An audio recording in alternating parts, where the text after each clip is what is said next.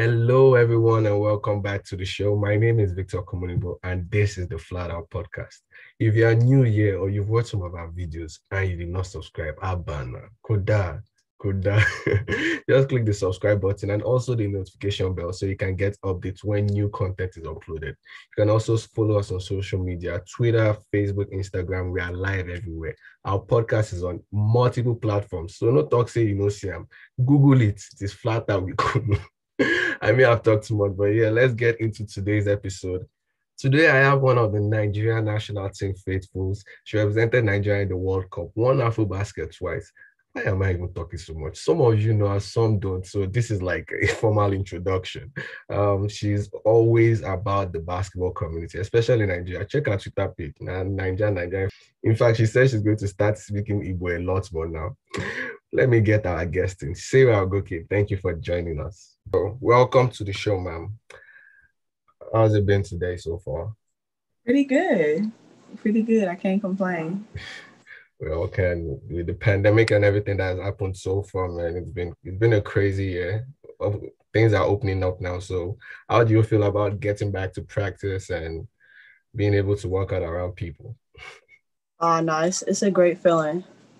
It's a great feeling because so you pandemic now, like dang, that's bringing back some crazy memories because last year was messed up, but we got through, we pushed through it. Like it kind of made with all the gyms being closed and things Mhm. like that, kind of made you think outside the box on how to still make sure you get your workout in, you know. Yeah, Basketball, in my opinion, basketball is a sport where you really, if you really want to get in shape, you really don't need a lot. true, You true. know, as far as you're willing to go outside and do what you have to do, like there's almost no excuses. Yeah.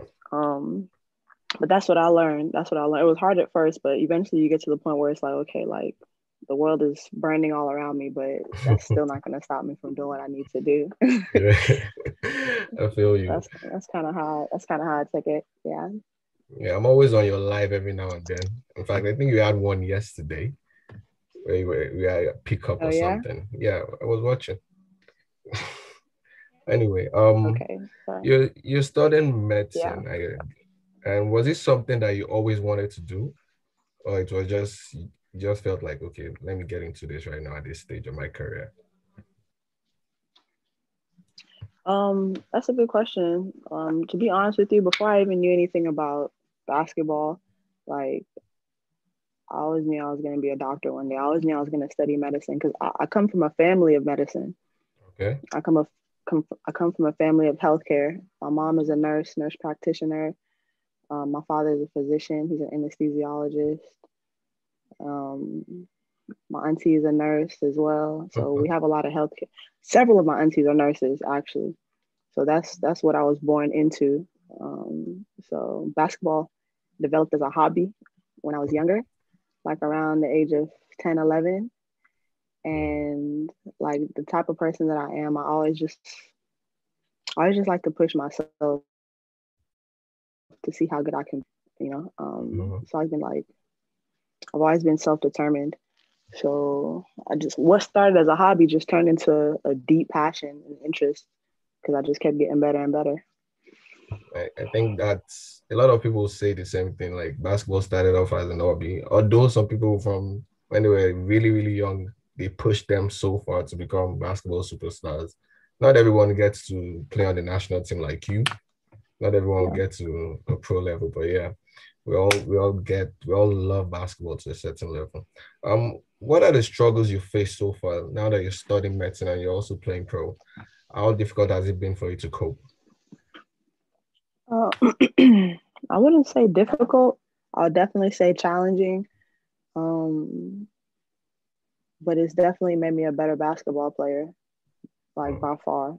Medical school has definitely made me a much, much, much better basketball because I've learned how to study the game. You know, my approach on basketball is different from when I was, when I was younger, and when I was like actively playing like overseas. Yeah. I didn't see the game the same way, and my passion now has actually increased like tenfold, Oh, compared to what it was before. I don't know, maybe I think it's just the fact that for me it helped things balance out. Being in medical school helped things balance out in terms of my game, because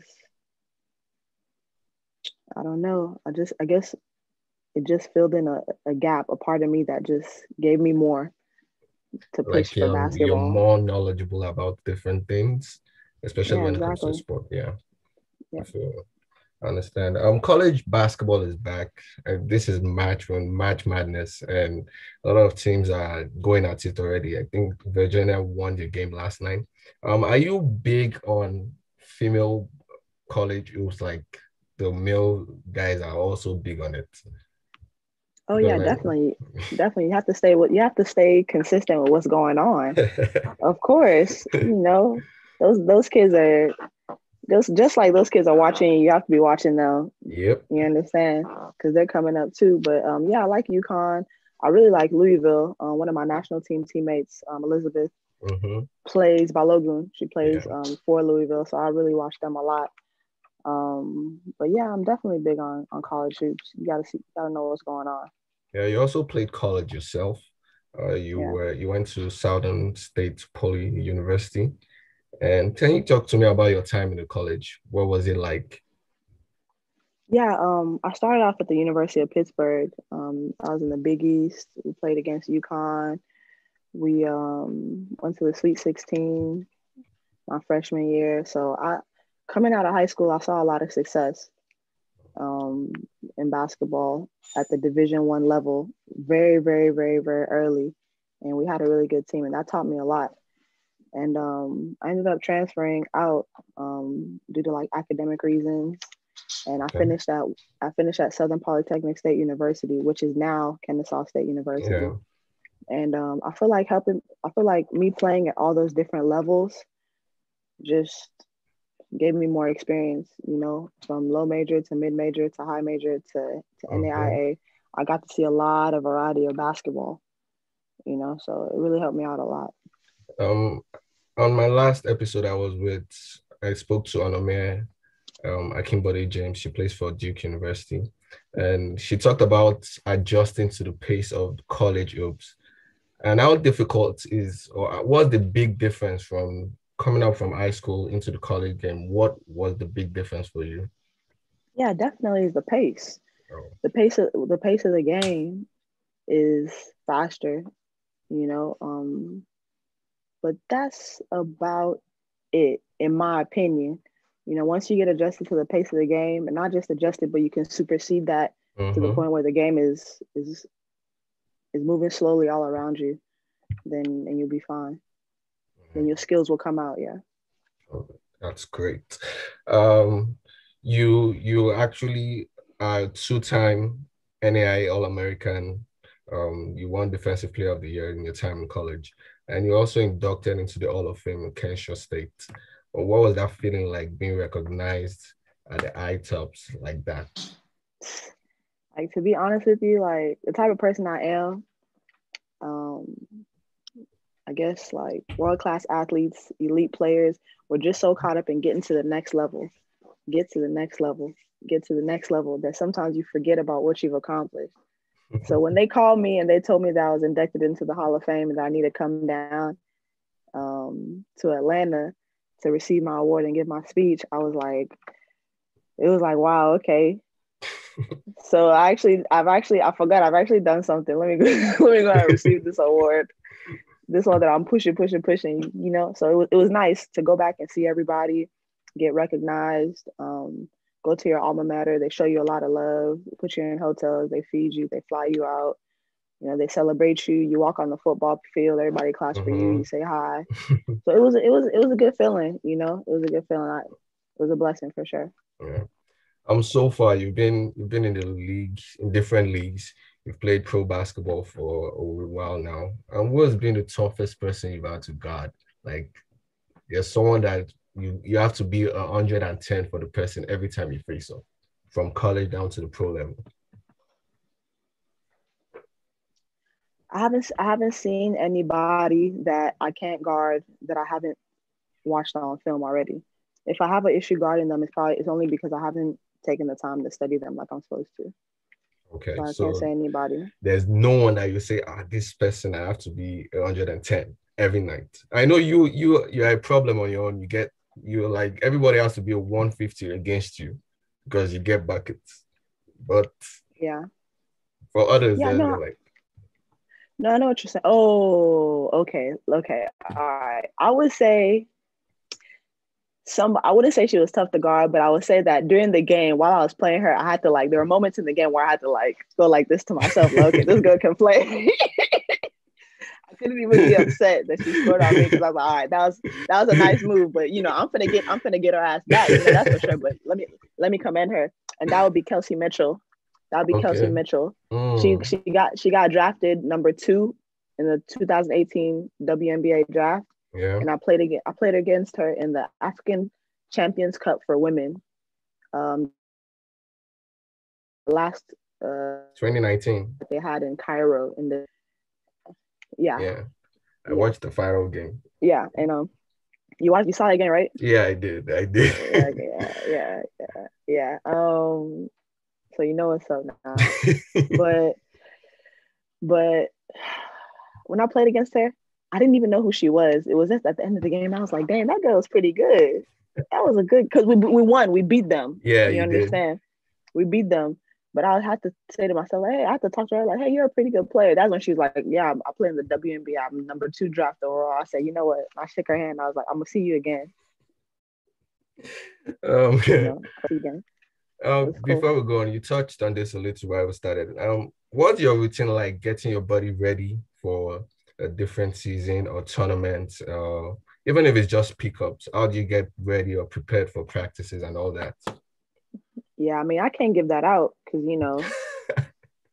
not on something that's gonna be So posted on no, YouTube. But I have my regimen. nothing little, no little snippet that you're going to give, at least for the young guns that are trying to be like you. Shit. Maybe maybe when I retire, like Kobe. Kobe didn't give out his secrets until he retired. So maybe that's just how I'll do. That's my mentor. So we just have to keep watching your That's, workout tapes and all that for now.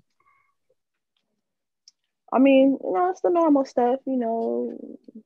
Work out a lot. Lift weights, train, shoot. Same old, same old, same stuff everybody else does. But I try to play a lot. Right now, I'm playing a lot. I don't work out as much. I'm playing a lot right now. Okay. In 2018, you had a big game against Turkey. I think it was an opening game in the World Cup. You had 22 points, and you guys got to the quarterfinals in that tournament. What was it like playing under one of the biggest lights, if not the Olympics? I think Olympics is 1A and the World Cup is 1B in my own books. What was it like showing out on that kind of a platform? To be very honest with you, like for me, it was just a matter of time and just for me to get the opportunity because something like that doesn't happen as a fluke. I already Yeah. know that if I get on this floor and if I get going, that it's a wrap. I'm gonna lose. So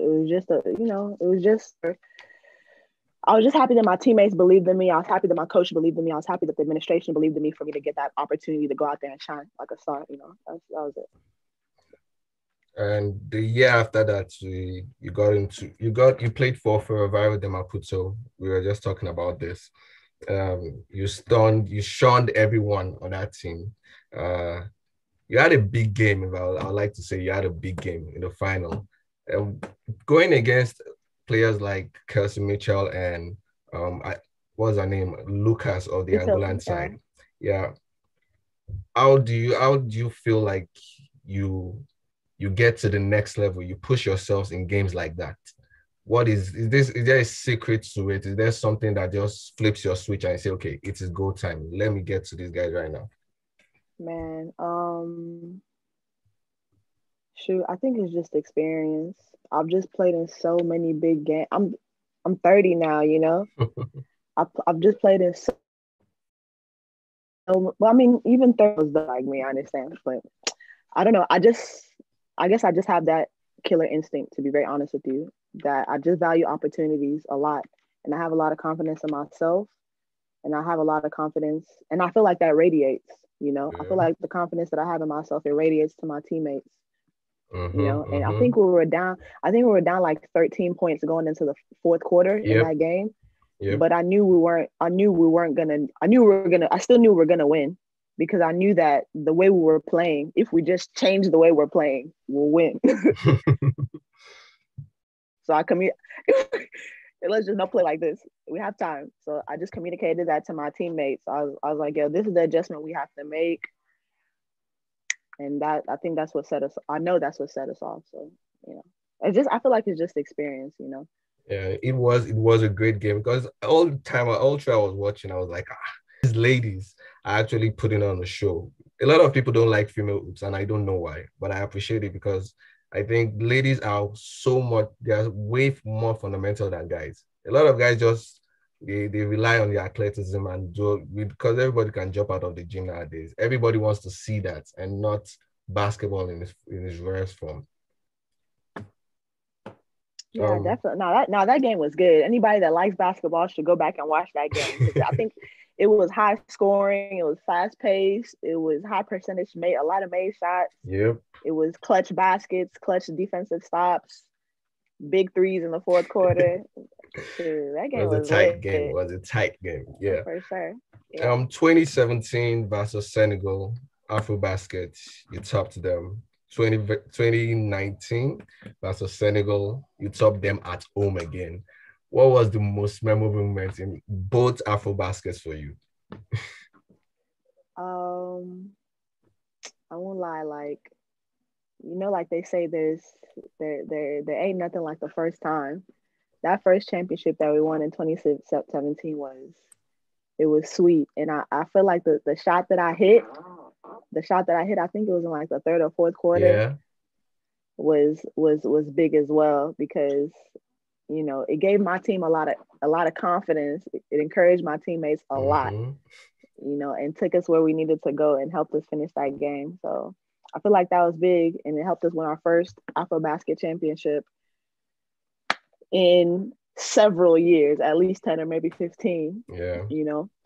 And shout out to Senegal. I respect them a lot. Their national team has been consistent. Their program has been consistent for several years. They always come out with good players. And I'll always get up to play against Senegal. When I first came to the national team in 2011, I asked all the older women. I asked them, like, mind you, I was just a kid. I was 21 years old, Yeah. youngest player on the team at the time. I asked all the players, like, hey, who do we have to beat? Because mind you, we were trying in 2011, we were trying to qualify for 2012 Yeah. London. So I asked my teammates, who are we trying to beat? Who are the top dogs in this tournament and everybody said Senegal, Senegal, Senegal, Senegal. So from that moment in my head, like, I was like, all right, whenever I see Senegal, I show out, for sure. Yeah, in 2019, you beat them at home, but that is right up there with the first time, I guess. No, definitely. It was a very enjoyable team victory. Unfortunately for me, I had malaria. So Oh, I didn't really do nothing in that tournament because I was really, really sick. But it was it was a very, very sweet team victory, beating them at home. They brought the entire country to the stadium it was by bus. loud By as hell. by bus. Yeah, they brought everybody. It was so loud. Like, even when we were pulling up to the stadium, people were like mobbing our buses and stuff like that already. The atmosphere was dope. I like that type of atmosphere because even in 2017, we still had to beat the home team in the semifinals. Yeah. We had to beat Mali in the semifinals Mm-hmm. to go to the finals. Yeah, and that might have been worse, to be honest with you, because they brought the vuvuzelas. They brought the vuvu. They're I was like, so that was, and I think we nearly clinched that by like 1 point. But shoot, me personally, I Yeah. enjoy beating the home team. Yeah. That A one, they different sweets me feeling. past. Oh, Different I feeling. swear. I swear that I like when everybody in the stadium is against me. I love that. I love that thing, and we still win. Yeah, That thing everyone sweet goes my belly. quiet immediately. Once the buzzer goes off and they lose, everywhere is just quiet, dead ass quiet. They sweet me, oh, I swear. Right now, you guys are preparing for the Olympics. Congrats to you guys qualifying for that. Everybody wanted the both teams, the male and female teams, to make it, and you made that possible. Yeah, Now, yeah. what would you say the dynamics of the 2017 and 2019 team are that you guys have to carry over to this Olympic team?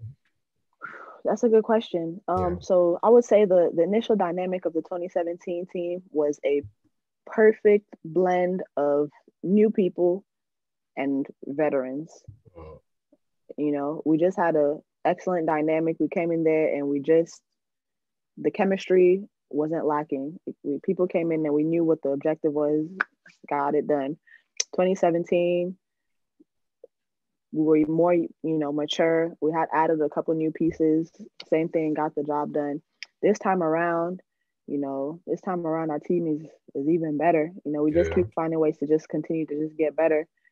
And we're gonna come out. We're gonna play hard. That's one thing that you can guarantee from Nigeria is that we're gonna play hard. Definitely. It's gonna be a dog fight. We're gonna compete to the last second.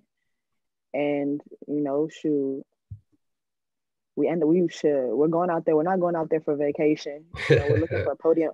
Nah, it's not a vacation. We're not Yep. looking to go sightseeing. We're going there to really bring home a gold medal. That's what our aim is. And shoot, we expect to be standing on that podium by God's grace. That's what we're going for. Yeah, we trust you. We're backing you guys 110%. Definitely watching every game on that one. We're Yeah. almost at the end of the interview. You talked about one-on-one that you were looking to play. You always come to Nigeria, and this time you said you tweeted it out that people should watch out. You have one-on-ones against a lot of young guns in the country. Tell me, what is the objective behind these one-on-ones that you plan to play? What's the objective behind the one-on-one? Yes. To be honest with you, it's to get me better. Mm. Not It's to get anybody me. else. You don't care about anything. It's for me. For me. Me, I want to play everybody. I want everybody smoke. That's just it. That's just how I'm feeling. About to light up some asses when you're back in Nigeria. I hope I'll be there by Yes, then. sir. Oh no, for sure. Yeah, for sure. Definitely. The Nigerian basketball scene. It's been messy of late, especially with the league games that have not been in schedule for like how many years now? 3 years. And hopefully we hope that things are going to change in year 2021. There's going to be an election in June. Well, what's your take on the whole issue? And what kind of change would you like to see, especially in the female basketball league in the country? Shoot. That league, there's so many players, and it just seems like not enough money right now. First and foremost, I would say is figure out a way to raise money, but that also stems with the issue of the entire country, Yeah. And how money's not really flowing like it's supposed to anyways. But I know all that there's a lot of politics going on with that stuff. It kind of got crazy with the lawsuit and everything like that, which I feel like which I think has been thrown out. So I think that was really hindering a lot of the progress. That lawsuit, in my opinion, was hindering like the progress of the league. So now that that's out of the way, even though it's stuff like that can even though the opposition doesn't necessarily win, they still succeeded in wasting your time and your money. Yeah. Which is unfortunate. But I'm just hoping that president of the federation, Keita, and everybody, they can figure out a way to just get things back going in the right direction. Because those kids deserve it. Those not even kids, grown adults. Damn, it's crazy. Those people with families, They deserve much, much better. You know, they deserve to be treated like stars because they put in that effort, and that's what basketball is. Like when you put in that type of effort to groom your talent like that, you should be Mm-hmm. held at a certain regard. And all the players in Nigeria, they deserve it. You know, Yeah, so hopefully things definitely. get better. Definitely. A couple more questions. Just a rapid fire question. What's your favorite local meal? Uh, Poundo and egusi. It's crazy that you say that because that's actually my favorite too. A5. High Wow. five. Everyone likes pounded yam, I beg. 5 songs from your workout track list. Oh, How I Wish That You Were Mine by Philip George. Um, Niniola Addicted. Mm-hmm.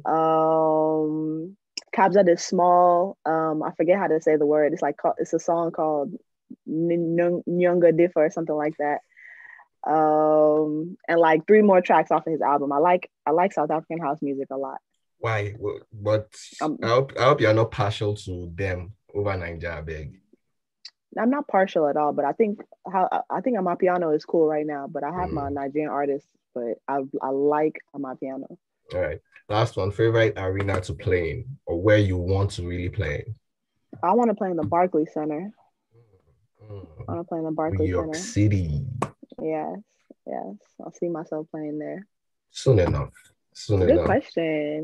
Good question. Good question. Anyway, thank you for joining us, Sarah. I really, really appreciate you for doing this, taking out time and just sitting with me and just gisting for a bit. Really appreciate Yeah, it. for sure. For sure. It's a pleasure. I appreciate you bringing me on to your show. Oh, thank you. And that's a wrap, people. Thank you for joining us.